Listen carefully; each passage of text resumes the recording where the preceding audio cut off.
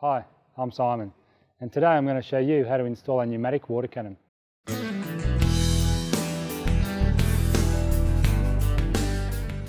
Okay, this is the package that a water cannon comes in. Let's cut the straps and see what's inside.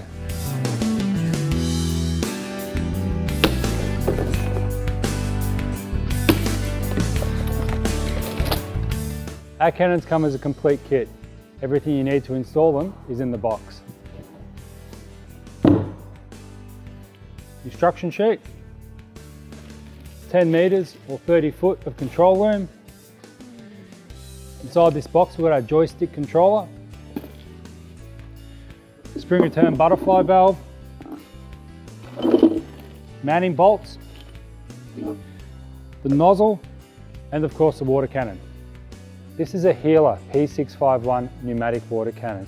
To install it, we're going to need an air supply of at least 700 kPa or 100 psi, pipework capable of supporting the weight of the cannon with a 3-inch NZ150 flange on the outlet, and most importantly, a water pump with at least 1500 litres a minute of flow or 400 US gallons.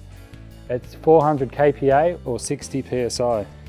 If your pump doesn't have that capacity, then let us know, as we have smaller nozzles available that will suit your pump better. One of the hardest parts about installing a water cannon is actually lifting it on top of the truck.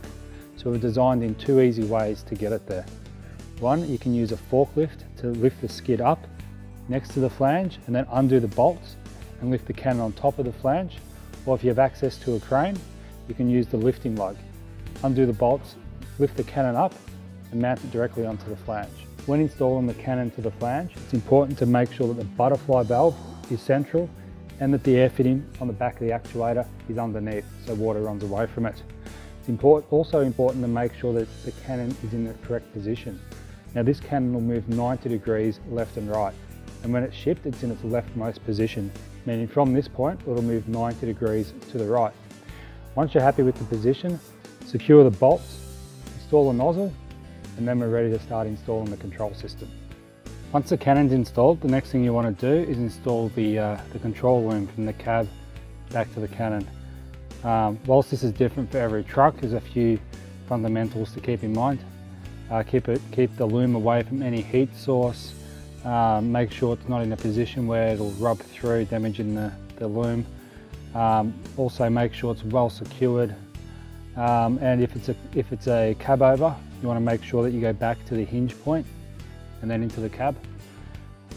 Once the airline is installed, the next thing you want to do is install the joystick control box. Again, this is different for every truck as well, but you want to put it in a spot that's easy to operate so you don't have to be looking at the joystick to use it.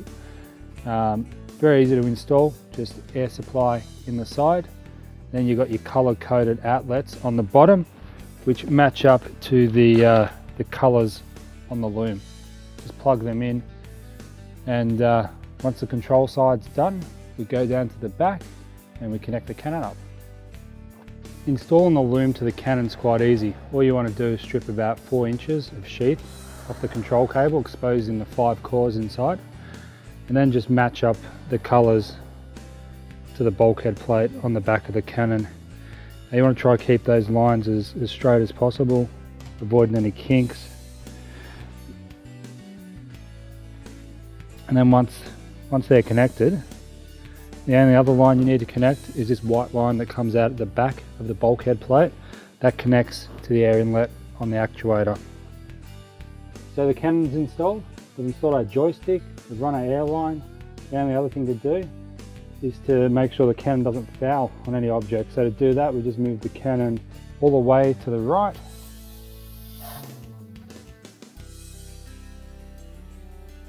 And once it's all the way to the right, we move it down.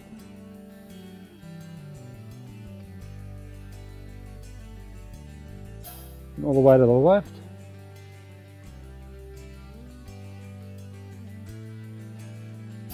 And then up again. And we just turn the water valve on and off. So everything's working properly, we didn't hit anything. If we want to adjust the speed of the cylinders, we can control them individually, so there's 2 flow control valves on each cylinder, and use a small screwdriver just to adjust the flow of those. Apart from that, we're done. We're ready to spray a bit of water. So we're done. We've got the cannon installed. We've tested it. It's working perfectly. Keep in mind, whenever you're installing a cannon, just give us a buzz if you've got any questions. But yeah, it works perfectly. Check it out.